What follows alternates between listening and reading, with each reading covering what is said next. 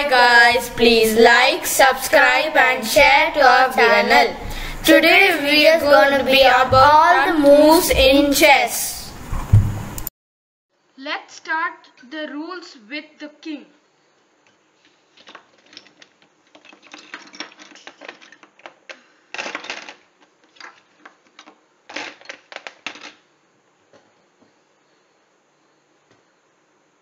So the king is here. It can move any square like this, like this, like this, like this, like this, like this, like this, or like this. It can move any square.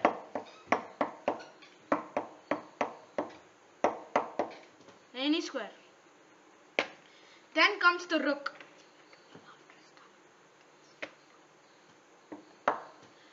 It can move parallel or diagonal.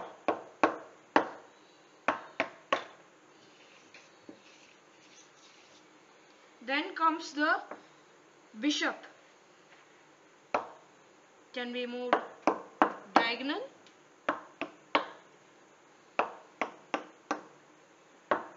anywhere diagonal, but it should be in the same white. It should be in the same diagonal square. Then comes the knight. The knight is different from other pieces. It can jump over other pieces and can, suppose there is a bishop over here, it can jump over it. Or if there is a there are all these pieces over here. Right here, here, here, here, or here.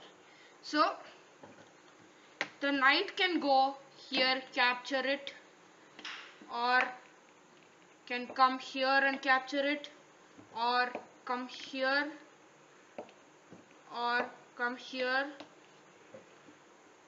or here, or here, or here, or here.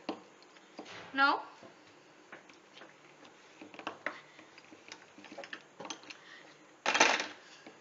the knight moves in a L shape. 2 forward and 1 right. Or there are 2 types of moves for knight. 2 forward and 1 right. Or 1 forward or 2 right. 1 forward, 2 right, or 2 forward, 1 right. Anywhere you can go. Either of them. Now comes the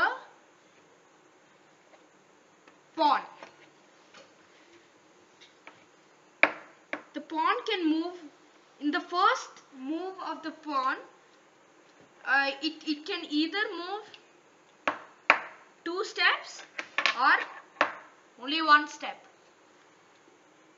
But after we already moved the pawn, you can only move it 1 step, 1 step, 1 step, 1 step, 1 step.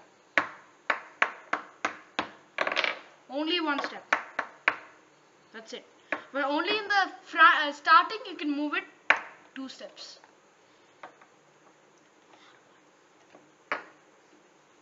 Then comes the queen. Queen has the speciality of a pawn, a rook, a bishop. So queen can move vertical, diagonal,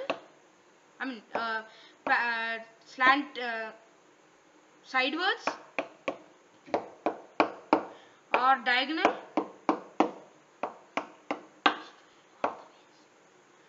or front, back, side. She can move as all the moves as all pieces in the game except knight. So that's it for today. Thank you guys.